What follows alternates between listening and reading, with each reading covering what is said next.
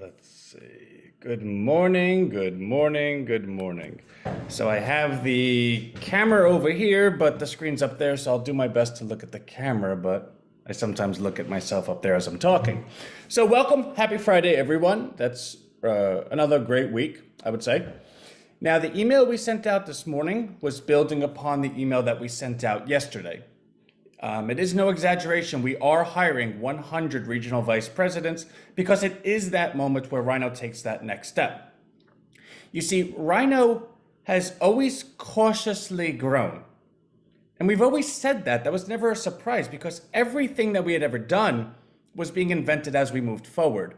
So to ever get so emotionally charged to be reckless and say, okay, you know what, this is a great idea, we should go ahead and expand to the whole world, would have always been quite irresponsible, because what we've learned is we've learned a lot of what we didn't know that we didn't know. And every part of RHINO has been something to the effect of, oh, this is a good idea. Well, actually, I thought it was, but this idea moved to this idea. And now it's finally at the point where we've built enough infrastructure over the course of enough time, with enough advice from a large enough, what do you call it? Sampling, not sampling, but I don't know.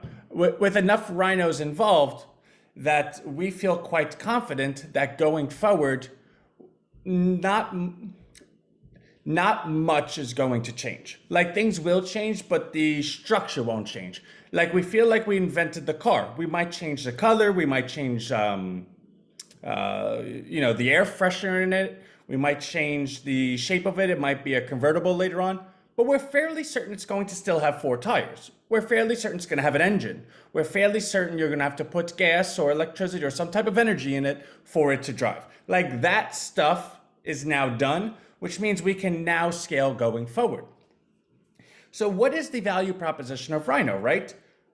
Well, we've always maintained that we've developed, between RHINO Bucks and RHINO Street, which make up RHINO Retirement, the ability for the 99% for the 1% to start transferring money back to the 99% in the form of RHINO Bucks. Because population is presumed to be infinite, population can always go ahead and invest that next dollar.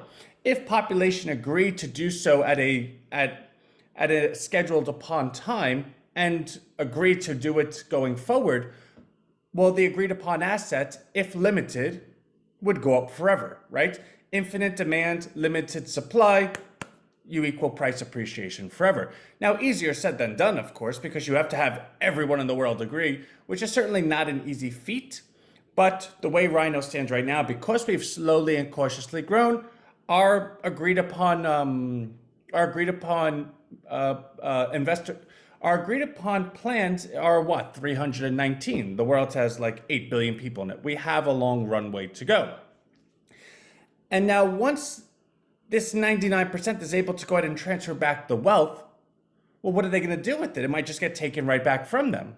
Well, so to be able to identify how the money's been siphoned out of the communities by identifying social media and search engines as the mechanisms that allow corporations to add marketing dollars to tracking your data and then picking you off one by one, taking the money out of the community. So instead of you buying shoes from Loose Shoes, you buy it from Nike.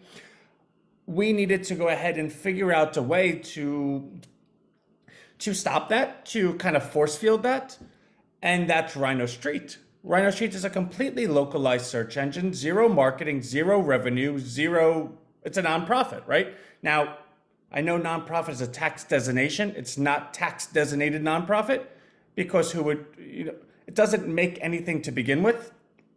So we don't need to go through the difficulty of signing up as a nonprofit and having the government scrutiny, because that is what they do. When you're a nonprofit, you pay no taxes. So the government really makes sure that that's not abused, which they should. No one says otherwise. But if we're not making income to begin with, why invite that type of oversight? So it's not tax designated nonprofit, but it's a nonprofit. That being said, it is able to identify user location by latitude and longitude and offer search results within a 20-mile calculation of that latitude and longitude. So effectively, by definition, no matter where you are in the entire globe, it is local community because you could only get search results within 20 miles of you. Now, because there is no marketing or nothing of the effect, a Walmart, for instance, can only be listed in one location, right? Well, actually, they could be listed in a lot of locations because they have a lot of places, but that's where we stepped up and said, you know what? We're just not going to list them. Because it is our search engine, we have this discretion of who we allow to patronize our product. And we've said from day one, we're never going to allow large corporation. Now, if it is a franchise owner, that's okay, right? That franchise owner owns that company in that location. He's only in one place. But the days of Walmart being able to send different ads to different people all over the globe are gone. When you're on RHINO Street, you will only see your local community. Therefore, if you're able to transfer the wealth back to your community, because again, if you have infinite demand, limited supply, price goes up.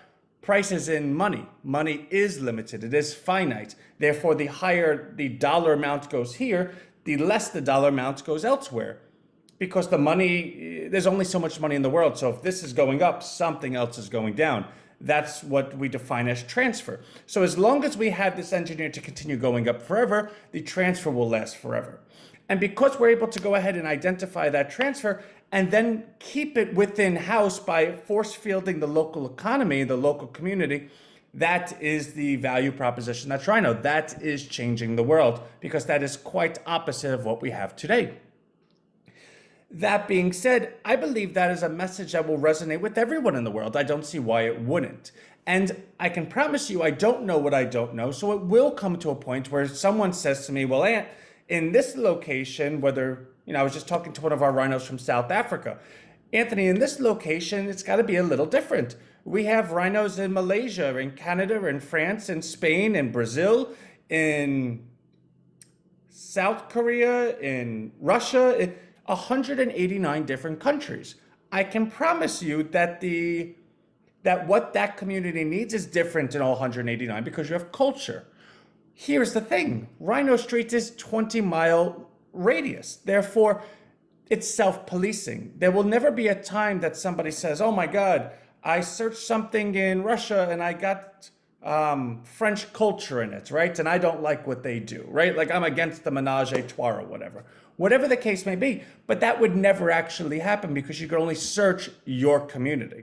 Therefore, it's self-policing, meaning every one of our rhinos can go ahead and bring this to any community in the world. And that community, it's not that we're not letting them use something, we're giving them something because we have no control over it, right? It's their zip code, it's their location, it's their community. We just want to be able to offer that to them. And when someone says, nothing is free, well, they're right. Nothing is free. Just because we're not charging for it doesn't mean it's not free. The whole RHINO vision is that RHINO Street plus RHINO Bucks equals RHINO retirement. So those that are part of RHINO Street are certainly going to be inclined to be receptive to, and what's this, RHINO?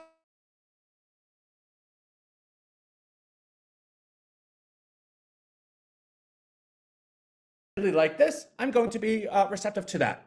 And again, that doesn't go to any one person. It's not like there's a profit center somewhere, but because everyone owns it, everyone benefits from it. That's how you effectively siphon the wealth of the world from the 1% to the 99%, keep it in-house and distribute it amongst everyone that deserves it. That is how you effectively identify the value of population and actually act on it.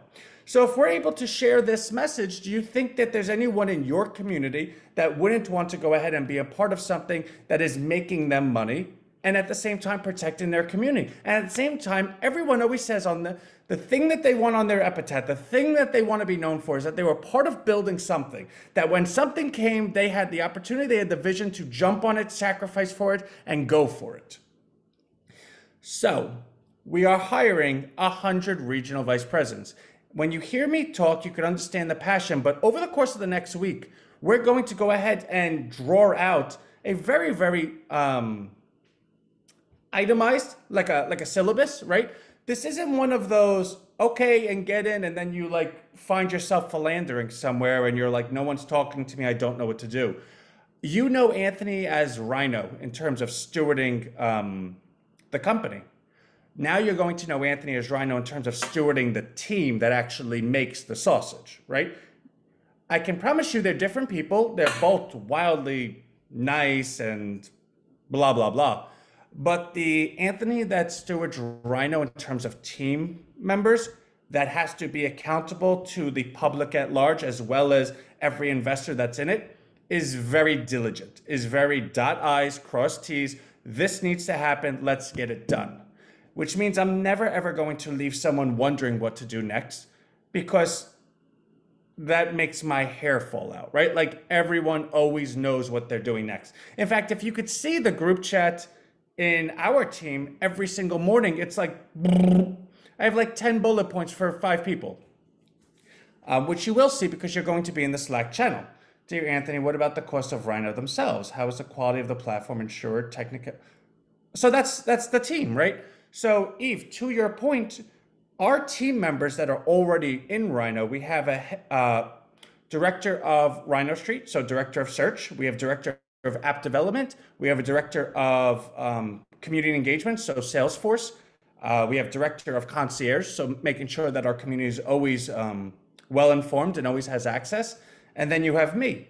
Now there are more positions we'd like to hire, right? Like we would like to have a director of public relations, director of marketing. There are positions, and we still need to fill out positions. We want to add more back-end software developers. We want to add more positions to the department. So those will grow. The funds to grow them will be RHINO, right? So RHINO, as RHINO Research LLC, like the company that owns, like the, what's it called? The parent company owns 100 million RHINO coin. I keep calling it RHINO coin because I love that. RHINO bucks. About 60% of it is owned by investors, right? Like I'm the largest shareholder, but I'm not a majority shareholder by myself. I, in my ownership of RHINO, have 40 million coin. That coin is not going into Anthony's pocket so Anthony could go live off as like a billionaire somewhere. That sounds like the most boring thing I could ever do in my life. In fact, I was looking at, they have the lottery. I think it's like a 1.2 billion. If I won it, I can promise you, you would never know it. I'd be right here the next day. But the point of me saying that is with that 40 million coin, I'm going to self-invest into RHINO because RHINO represents me. Like I am RHINO. And I love that everyone else is RHINO, but like this is like a brain, like if you could take Anthony and put him into like a thing, that's what this is, right? So we will be self-investing in the team members going forward to build out those, yeah, you don't have many friends. No, I don't. To further build the company. And then in terms of these, the regional vice presidents, every single one of you are going to be so important because, so Tuesday, we're going to identify the winners, right? I'm going to send offer letters to every single individual that is in the top 100 of those that shared RHINO this weekend, which by the way, we did not see much movement on it yesterday, maybe because it was a Thursday and this is going till Tuesday, whatever the case may be. A few people made it very known that they want to win this by their behavior. I believe there might be some others that are of the impression that, well, they know RHINO, so they're automatically going to be one of the 100. RHINO hires passion. And the best way to go ahead and illustrate passion is to say, you know what? I'm going to just do it. I'm going to just get it done. And anyone that hears me saying that and says, oh, well, Ant, you're asking for something too much. That is the DNA of RHINO. You could ask any one of the team members. We come up with crazy ideas, and that's where it starts. Anthony, this can't be done. That's where the conversation begins, not where it ends. So please, please, please get on the Share RHINO. Let's get it going. The top 100 will get those offer letters Tuesday. Then Thursday, we're going to email each, or maybe Wednesday, right? Email each and every one of you and say, what is it that you're best at, right? Is it email marketing? Is it amplifier? Is it going door to door? Is it social media marketing? Is it you have an email list? You have a lot of friends? Is it that you work in a job that allows you to communicate with others? What is it that you feel like would be the biggest value proposition that you can bring to RHINO? And it's not because we're still interviewing you. No, you're in. It's because we want to put you in the best position to succeed. I want to know, RHINO wants to know, what are you best at? And let's go support that, right? There's no benefit, and I never understood this, where someone takes someone that's good at something, then changes them and thinks that they're going to be good at something else. Whatever you're good at, that's what we want to support. The goal being that you can grow the awareness of RHINO within your region as a metric of new members signed up. Now, that's not... every new member is going to be making money because the coin always goes up. Every new member is going to be sharing with other people. So you effectively can go ahead and bring the solution to a place that doesn't even know that there's a question being asked. And I find that a lot of times, especially with new startups, the biggest difficulty, the biggest bridge to get across, the biggest hurdle is that the person always believes, oh my God, this is my friends and family. This is my community. Because people always think that they're more important than they are. And I don't mean that offensively. Like if you go to a party and you're like, I can't leave till it ends, that's only because you say that. If you left, others would say, oh, I guess you left early. No big deal, right?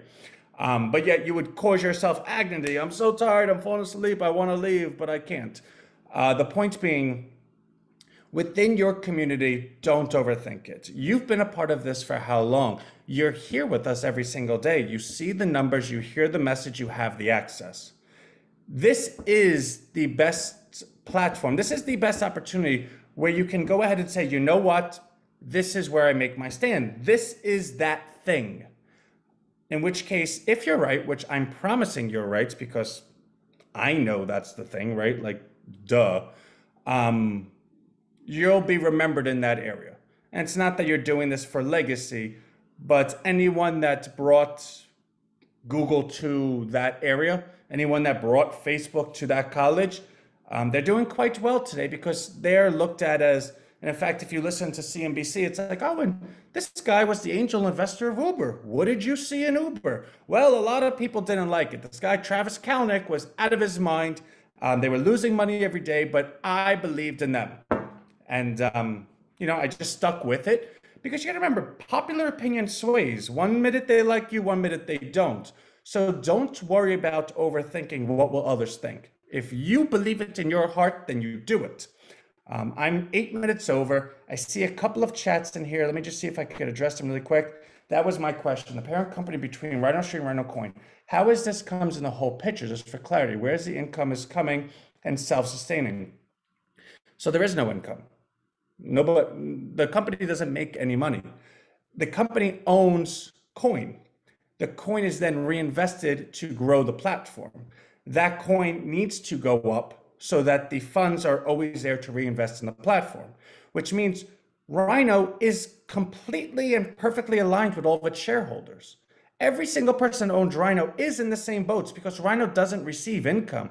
Nobody here has ever said, oh, I'm part of RHINO. Let me pay my $10 dues this month. They're not. In fact, all of your coin right now, you could go sell and, I would really have a tough time buying it all, but I would because that's what RHINO does. So to your point, Eve, we don't have income.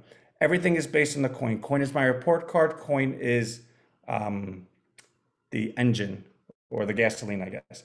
Tuesday is election day, but it's not a bank holiday. Well, Monday, my daughter's being born, so I'm unavailable Monday. So that's why I keep saying Tuesday. What's a bank holiday? The US is another for voting when you can. RHINO Box, RHINO Rocks, love it. V, Eve, love you. 100% believe in RHINO, thank you, and much more to come. Amazing.